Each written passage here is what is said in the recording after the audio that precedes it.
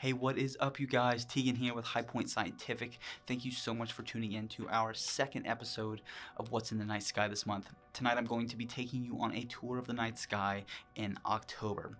So settle down and let's take a look at what is really out there.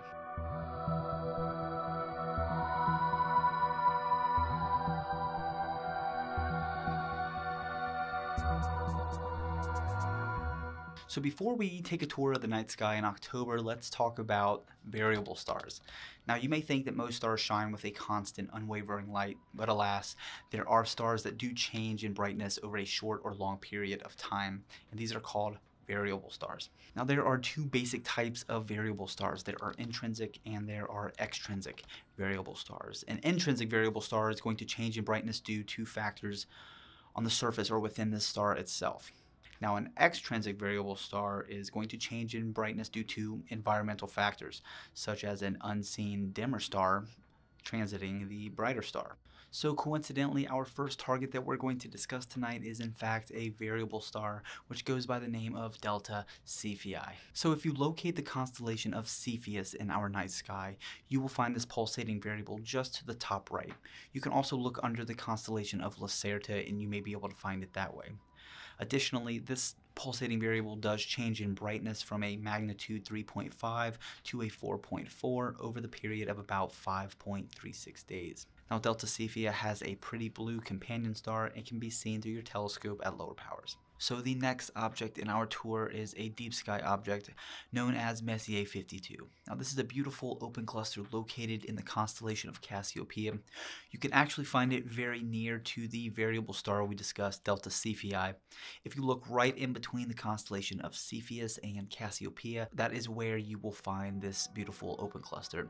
Through a low-powered eyepiece or a pair of binoculars, you will find this open cluster having a conical shape with a yellow star at the tip.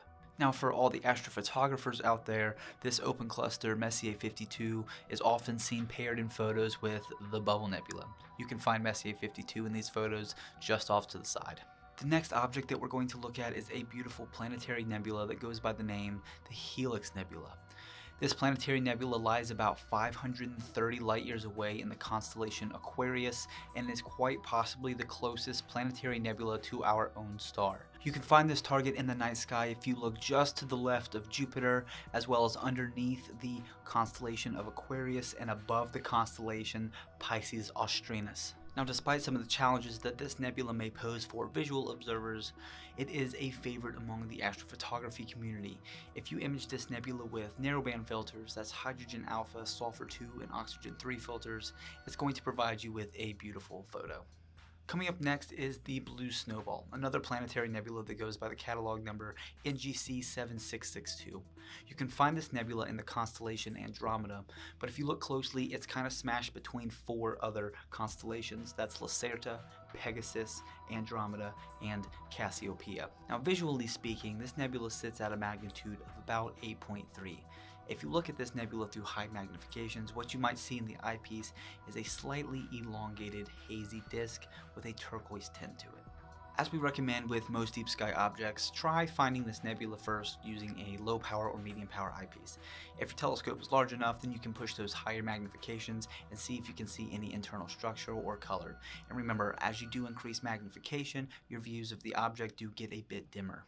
The next and last deep sky object on our list is a triple star system known as Eta Cassiopeiae. You can find this in the constellation of Cassiopeiae just above the star Navi. Additionally, if you have a low-powered telescope, this is a perfect target as you can split this triple star system with low magnifications. The primary star appears to glow brilliantly white, and the secondary star appears to have a coppery tone to it, and its tertiary star has a pale blue tone to it. In October, Mars is completely lost by the brightness of our sun. It will appear at twilight in early November. Venus, on the other hand, is still going to shine extremely bright a few hours after sunset. It will also be accompanied by a beautiful crescent moon on the 8th and the 9th of October. Now, heading into dawn in the middle of October, Mercury will become visible. Unfortunately, it is no longer visible after sunset. The moon, on the other hand, is going to be new on the 6th, and it's going to be full on the 20th. Now, both Jupiter and Saturn are going to continue to dominate the night sky throughout the month of October. They're going to be passed by a beautiful gibbous moon on the 13th, 14th, and 15th of October.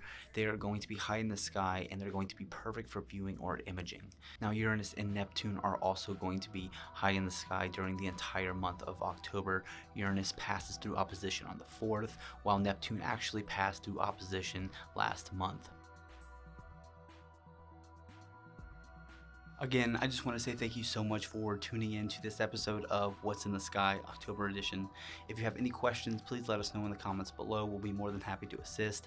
Please remember to like this video, subscribe to our YouTube channel so you don't miss any of our future videos.